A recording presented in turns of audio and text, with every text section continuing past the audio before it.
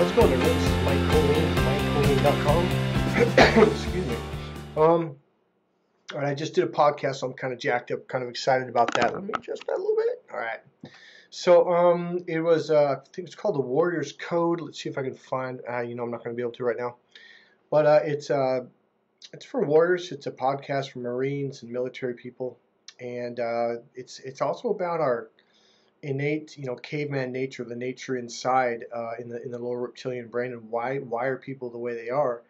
And if you've been watching my podcast, you've been learning a lot about how our caveman brain, the reptilian brain, it's on the brainstem, the lower brain. There's the left brain, right brain, the lower brain, and how that actually affects our relationships massively. In fact, that really is the relationship brain, because it is instinctual. Love, emotions, our mating system. See, our mating systems are inside there.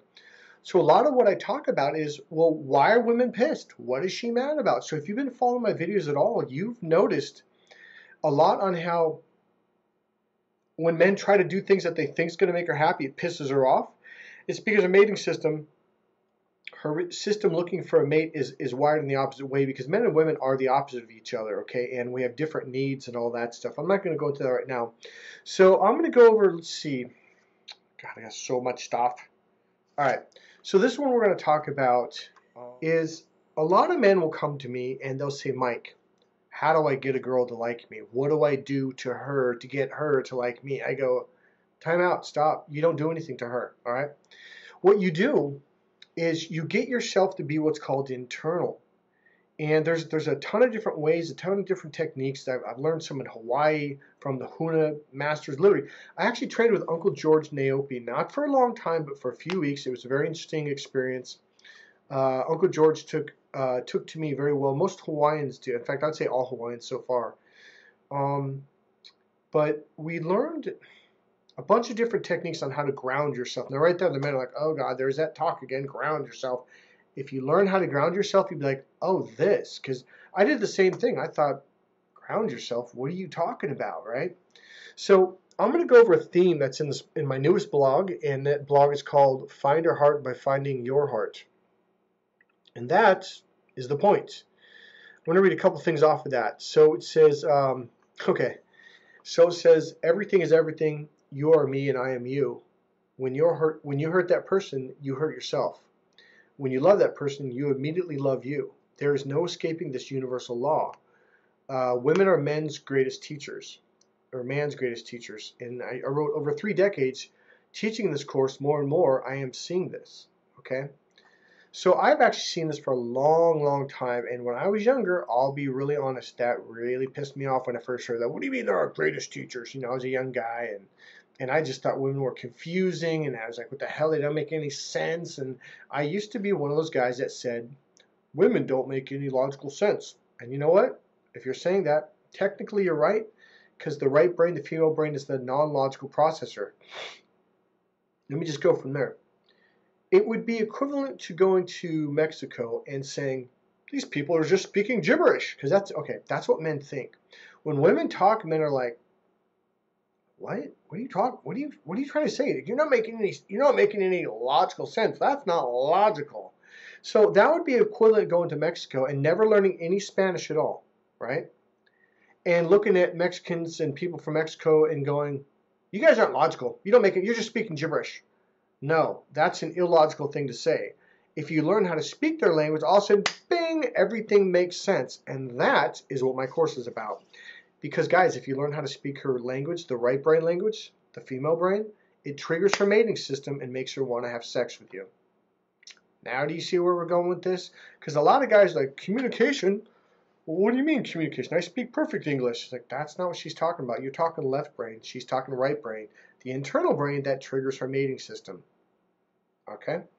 So I was on the phone with Shopify last night, and a young lady, she works at Shopify from the Philippines. Her name is Leo. I just want to say hello, Leo, because this video is for you. She said, Mike, you really got to talk more about how you said, because I talked to her on the phone months ago. She goes, you really should do a blog and a video on how how did she say it? I put it, it's in the, basically, okay, I'm just going to, she goes, you need to talk more about how it's important to heal yourself first and to know how to learn how to love yourself before you get into a relationship. She goes, that's what people need to hear. And I absolutely agree. That's a huge, huge chunk of my course. There's a core piece called the internal awareness piece. It's when your mind connects with your body physically. It's like now you're one. That begins the healing process. And part of that process is learning how to love yourself. I will give you specific steps, such as looking in a mirror and saying, I love you, to yourself. Saying, I'll do better, or we can do this, or I'm sorry, I got mad. Because here's what do most people do? Not most, a lot. I think guys do it more than women. They'll say, oh, I'm such an idiot. Oh, man, I totally effed up. Oh, I screwed up. You got to stop doing that. You have to start saying, like, we'll get them next time. You have to look in the mirror and say, I'm doing the best I can. That's something that started helping me. I used to go in the bathroom and look in the mirror and say, you know, I'm doing the best I can. I know I yelled at you earlier. I would say I love you. You know, that was the weirdest thing for me to do the first couple times, to look myself in the eye, in the mirror and say I love you. That was a very difficult thing. And when you start to do this, all right, here's what it is. All right. Bruce Lee talks about this. Martial arts talk about it. I don't know if they're conscious of what they mean. Buddhist monks talk about it. Therapists talk about it. Jesus talked about it. Buddha talked about it. Hypnosis and NLP talked about it. See, basically what's going on. The left brain is your forehead. It's when you got this energy and you're thinking. Well, when you're there, you close the door. And now you're disconnected from your right brain. The goal of the course is to teach you how to open up to all three of your brains. The left logical, the right emotional, spiritual, creative brain, and the lower reptilian brain, the instinctual fight or flight mating system brain, all right? Our instinctual brain. One thing I realized a long time ago is the number one goal that I decided to do in my book, Cracked Female Code, is as guys were reading the book, I wanted them to pop open, and I wanted them to pop open again. My goal, and I believe I say it in the first section, the first 100 pages, I believe it's where I said it, is I realized the problem with modern Western society is we believe it's all about rules. That's the left brain, the rules, structure, and organization brain. Everything's about rules, relationships, love, having a friend. Here's the rules on how to have a friendship. That's, oh my God, she's like, really? So what I realized is by doing a relationship courses, and a lot of therapists in the 80s and 90s, and I say early 2000s, that was all about rules. Or of course, it depended on what their religion was. If it was Christian, well, here's the rules to have a relationship. If it was Mormon, if it was, whatever, it was all these different rules, and no one could figure it out, and everyone's getting divorced. Well, clearly it's not about rules, because the right brain is the relationship brain. Think about that. If you're stuck in the left male rules, structure, and organization brain, you're disconnected from your heart. Because the emotional processor is here, but you feel it literally in your heart and chest area. That's why they call it love. So what we've been doing unconsciously, or maybe, I don't know, I'm not going to go there, on some level, purposely disconnecting us from our heart, from our emotions, from our feelings. The modern people, especially men, we're very disconnected. And it's because of computers. It's because of all this digital laptop, cell phone, everything. You can't even go to the bank anymore without having to push buttons and deal with a computer and talk to a computer. And what that does is that pushes you in your left brain. So our therapists are saying, here's the rules. Our churches, here's the rules. Our work, here's the rules. Everything is about rules, which means now we're totally loaded over here and no one's happy. Everyone's miserable. Everyone's pissed off. Everyone's like, I don't feel loved. I don't feel like a human anymore. I don't feel good about myself. I don't feel physically good. And that's what I do in my courses. I teach guys how to be internal, and women. I've got courses for women. I don't want to just say guys. So, excuse me. So, Leo had said, that's actually a girl's name, female name. And she said, you really need to teach people and talk to them about self-love. And again, it's about being compassionate with yourself. It's about being patient with yourself. Let me turn this up a little bit. There we go. It's about being patient with yourself. Most people are not patient with themselves. Most people are not kind to themselves. Most people don't love themselves or do loving things like buy themselves a gift just for the hell of it, just to be good. You have to look at it this way. There's the brain, the mind, And then there's the other being, we'll call it, and that's your emotions, your feelings. Now that person is more sensitive. That person is like a younger child. Here's the deal. What do most people do, men and women? You get into a relationship because you want someone to love yourself. So a lot of times when I do my writing, I'll put myself, or with your in space or a hyphen, self. Because this is my and this is self. This is I am. Jesus talks about the I am, right? Popeye talked about I am that I am. Jesus said I am that I am. If you think this stuff is coincidence, that Buddha says it, Jesus said it, Popeye the Sailor Man said it, it's not coincidence. They're trying to get you to reconnect with yourself. Most humans have disconnected. The way you start to connect with yourself is you have to love you. But as I just said a moment ago, what do most people do? Most people get into relationships out of need. It's not out of I love you, it's out of I need you. That is not going to make a healthy relationship. That's what's wrong with most relationships. You're not with them because you love them. You think it's love, but what it is they're loving. Now watch this. They're loving that inner child of you, that child, that sensitive, emotional part of you. And that's what you want them to do. And then when they stop doing it, you are just angry and hurt and pissed. That shouldn't be that way. That means you're not a whole person. You're not connected to yourself. You're not one with yourself. In NLP, during a 5-week training, they go, what is all therapy about? From psychologists to therapists to hypnotherapists to NLP to energy healing. And I know because I'm trained in all of these modalities. They all say the same thing. There's one main thing we're trying to do. We're trying to heal you emotionally so the left brain and the right brain can have communication, can have a connection. Because most people, it's like this, and they're separated, and they're apart, they're disconnected. Well, the goal is to gain rapport. That's what we used, is for the left brain and the right brain to gain rapport, to be on the same rhythm, to be on the same beat, to be on the same page. Because now you're at one, and when you're at one, you're in love with yourself, okay? It is a wonderful feeling to have inside when you are deeply connected to yourself. That is the first goal. That is the main goal. Now, even if you are married, you still need to learn how to connect with yourself, okay? As I said, I'm going to give you a few tips. Go to therapy. I prefer you would go to an NLP trainer, someone that's been doing it for at least 10 years, who's really good at it. A master Ericksonian hypnotherapist. Energy healing, energy medicine, that's a good one. Come to me. I do all this stuff. The other things, as I said, is you can, let's say you make a mistake. Choose to forgive yourself. Choose not even to blame yourself. Choose not even to get upset with yourself. Be like, you know what? It's okay. It's literally like you're with your little 3-year-old daughter or son. They're little children. If you can't be kind to you, how are you going to be kind to that woman or that young lady that you think is so hot and sexy and you want to love and you want to get married to? See, she can see that. Women can see that. The problem with a lot of women, they're like, oh, I'll help him. I'll help him fix himself. I'll help him heal. And then she gets caught up in your shit. And then the nightmare begins about 6 months to a year later, and there's fighting and yelling and I love you. And they're fighting and yelling and screaming. That's not love.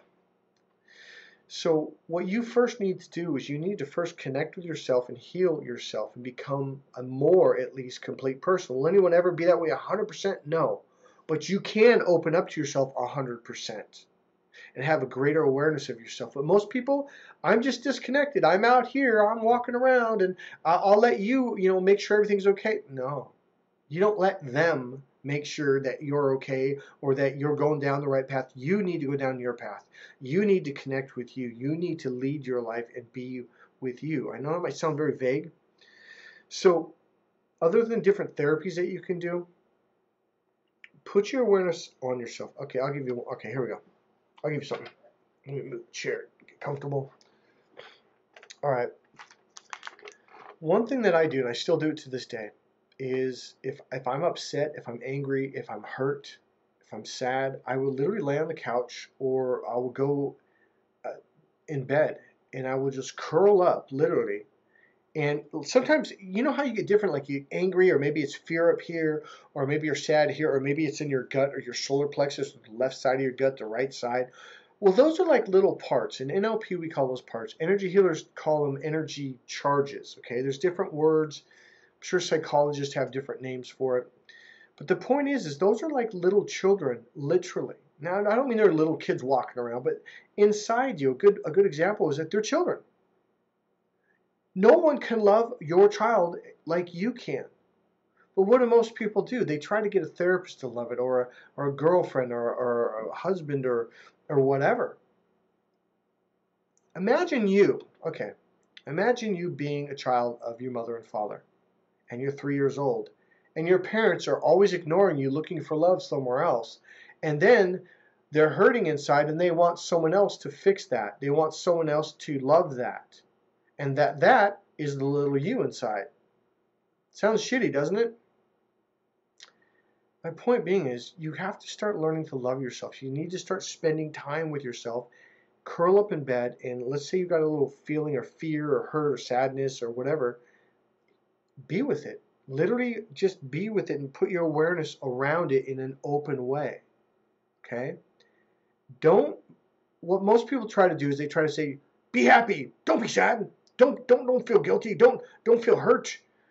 No, that's not how you do it. It's like a little child, man. You got to just be there with it and allow it to feel whatever it feels. That doesn't mean you got to go flip out and yell and scream out in public. That I did not say that. Say, go home, go lay down somewhere at the park or whatever. It could be in your car. For 10, 15, 20 minutes, do some breathing. Breathe in your nose and out your mouth for about 10 or 15 times. Calm yourself down a bit and just be with yourself. That is one of the most healing things that I've ever learned in my life. So if it's right here, sometimes it's in my forehead, it's like the rest of your body is with it. It's like we're here with you. And it's going to take time. And you'll notice that thing will start to calm down sometimes in the first time you do it, within 30 minutes or 15, 20 minutes. I don't know how long. It could be an hour. And it may need to relearn to trust you. And that may take weeks, even months for you to be there. Because your whole life you've been pushing it away. I don't want to feel. You've been pushing the emotions down. And then the emotions keep coming up and popping up all over in the worst place at the club. See, here's why a lot of guys are like, I tell you right now, a lot of my clients, I can't meet women. Well, you're not healing, you're not loving your own self. So when you got in public, all these emotions and feelings that you don't want to deal with that you've been shoving down, well, they pop up when you're at the club. They pop up when you meet a really hot chick or girl you really like. They pop up when you go for that job interview. You're kind of freaking out and you're panicking, or you don't feel worthy, you feel sad, or all kinds of range of emotions.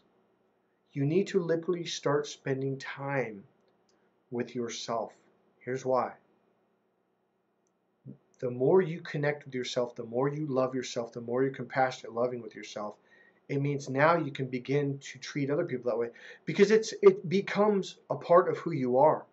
You become this person who's a more kind, caring, patient, loving, compassionate person by doing all of those things to yourself. So now you're walking around in this body, this ball of energy, I like to call it, and people are like, wow, that guy's more patient with himself. He's more loving. He's more kind. But most people, they're mad, they're angry, why can't I meet anyone? Geez, I don't know. All right? Because you're not coming across as someone who even loves himself. How can you love her if you can't love you? Think about that. I am you and you are me. When you love you, you love her. When you love her, you love you. It is, I think it was in quantum particle, when we were going over that in class. They were talking about you could have a particle miles away. I don't know if they said 100,000 or a million miles away, right? And there's something that happens. The minute this particle feels something, this one does. It's not like 1, 2. It's 1, 1, 1, 1, 1, 1. It's if this spins, this spins. It's automatic. If this gets hot, this gets hot. It's not. There's no delayed response, and that's something scientists are like. How is that possible, right? That's another subject. But the point being is, you ever heard the phrase "we're all one"? We are, literally. I'm going to give you, I don't know if this came from physics or from metaphysics or what, but, Jesus was like, I am that I am. I am that I am, right? And so It was explained to me during one of these seminars. A way of understanding this is, imagine there's one particle, one, in the whole universe. Not one type in millions and billions and trillions of those. One. And that one particle, it's zipping around, and it's making the picture, it's making the wood, it's making this, it's making that, it's making the mirror, it's making, there's a couch right here, it's making my glasses, it's making my hair, making my face, it's making all, and it's going so fast that the whole universe in 1 second. Not even a second, a millisecond, a millionth of a second. Someone, I don't remember where I learned this, but they were basically saying, like, we are all that one particle. How do I explain this to you? It's like that particle, it's almost like it's a pencil, and it's painting, and it's drawing cars and trees and houses and planets and stars and moons and universes and galaxies right now. I don't mean it's taking years to do that. I mean, like that. Every movement you do is like that. I don't mean there's one particle for me and one for you. I mean there's, and one for her, and we have our own particles. I mean there's literally one. Whether that's true or not, I don't care. But what it does is it helps your mind and your heart begin to realize we really are all connected. One of the biggest teachings I teach in my course is to teach men how to be emotionally grounded. Why? Because, man, does that feel good. It's like getting a 2-hour massage. It's like doing yoga class for an hour and a half, and you walk out, I feel so loose and I feel so good.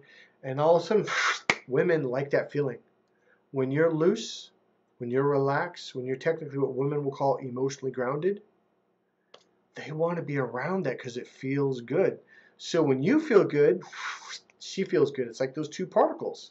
If you feel bad, she feels bad. If you feel good, she feels good. That is one of the biggest secrets on how to get the girl of your dreams. And if you're married, how to get your wife to be really happy. And again, I'm going to say it again. It's not what you do to your wife. It's not what you do to her. It's what you do to you.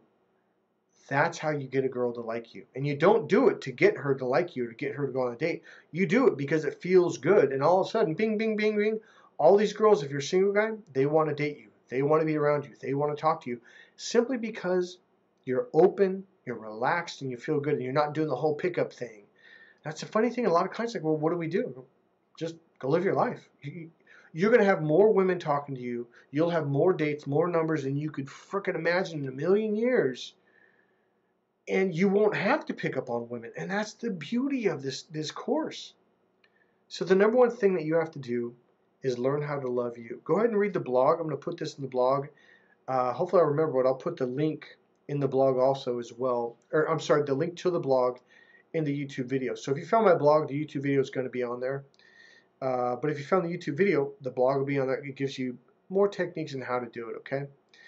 Remember, subscribe. I have not been asking people to subscribe. I thought it was kind of rude. I thought it was wrong. But I was watching this video of Daryl Eves on YouTube, and he's just like, how are they going to know to subscribe if you don't ask them? So if I remember right, it's going to be down there. Okay, right there. I think right where my finger's about. Okay. Either ways, you'll find it, and I'll put a link in the description box. But it's going to be right up there. So click subscribe, make a comment, because apparently comments are going to help me with my YouTube algorithm, getting them up. A lot of people say you have really good quality content, but the problem is no one's making comments, no one's clicking like. And, well, I shouldn't say no one. I mean, not a lot of you, okay? Because it really will help me, and I would really appreciate it. Just say hello. Say, hey, great video, or I liked what you said. Just put the word yes or truth. I don't really care. Just some quick comment. And remember, click like also. That helps a lot. And subscribe too. My book, Cracked Female Code, is on sale right now. And ladies, remember, we have the book, Why Men Just Don't Get It For You. And I'll see you guys. Thank you very much. I really appreciate the comments you guys have made and the people sending me personal messages. It has actually been pretty cool. And I'm glad I've actually helped some of you in your lives. That's why I do this business.